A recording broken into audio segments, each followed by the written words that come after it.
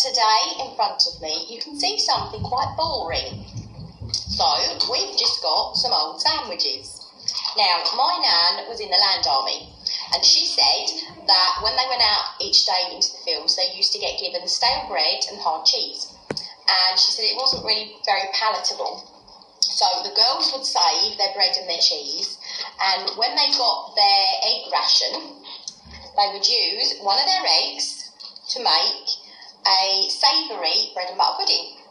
So that's what we're going to do today. So if you've got, sometimes you have a little tea party or a picnic and you have some sandwiches left over and they dry out a bit and they're not very palatable like that. So this is something that we can do to use up ingredients that we've got lying around rather than throwing things away. We don't want to be wasting food, particularly at this time. So all I've done here is cheese and ham sandwiches that I had left over, and I'm going to put those into an oven dish. Now I've got the oven heated to 200 degrees, and what we'll do is we'll just alternate these, so a ham and a cheese and a ham and a cheese, like that, into our pot. And then all we need to do is to whisk up some egg and some milk, add some salt and pepper, and then we're going to pour that over the top of this bread and butter pudding. Now, you may well have had a bread and butter pudding, but it's likely you've had it with sultanas and raisins, and it's been sweet and you have it with custard. Well, this is obviously a savoury one, so you can have it with a bit of salad or some chips or something like that. Now then, all we need to do is get our egg, crack it into our jug, and we're going to add to that some milk. We'll pour that in, and some flavouring, so we'll do some salt and pepper. Now, I also had in the fridge some pepperoni. So what I'm going to do to be quite decadent today, not that my granny would have done this, she said that they added onions sometimes, because that's something that they would have been growing. I'm going to add an odd slice of pepperoni through this, between each sandwich. I'll do it between each sandwich.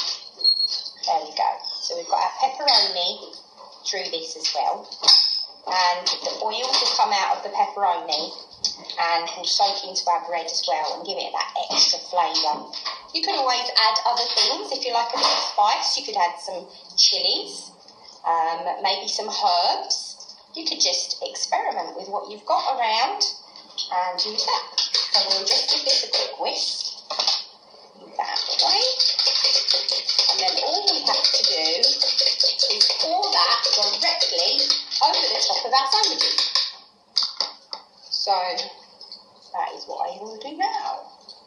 So we're pouring it over the top, and then we're just going to leave it. We're doing it slowly so it can soak into the bread as it's pouring over, because that's what we want, is to have it nicely coated and all the bread to soak up that mixture. So that's what we'll do. That's done. So there we go. That's in our dish. All there, soaking up all of that. So I'm going to leave this for a couple of minutes before I put it into the oven so that the bread can continue to soak up all that egg and milk mixture there. So I'm going to put that into the oven in a couple of minutes and leave it in the oven until it's toasty and golden brown on top. And I'll bring it out and I'll show it to you guys. See you in a minute. Well, these are out of the oven now. This is the one that I did that had the spring onion and a bit of extra cheese on top. This one here that somebody has already pinched a bit of was the one with the pepperoni slices through it. So they're cooked, the egg is cooked through the bread, the cheese is melted, and it smells absolutely lovely. So I've got someone here, I'll serve up a plate. Which one did you want? That one. Okay, so we'll serve this up for Lily here, waiting patiently. And you'll be able to see what that looks like once it's on the plate. And we're going to add a little bit of coleslaw with that, and also some cherry tomatoes. But we've got a bit of salt and pepper and some chives through. And there we are, a little lunch plate there, making our sandwiches a little more interesting, and hopefully all this cooking's making our lives a bit more interesting as well while we're stuck at home. So we'll see you all again soon. Thank you, bye!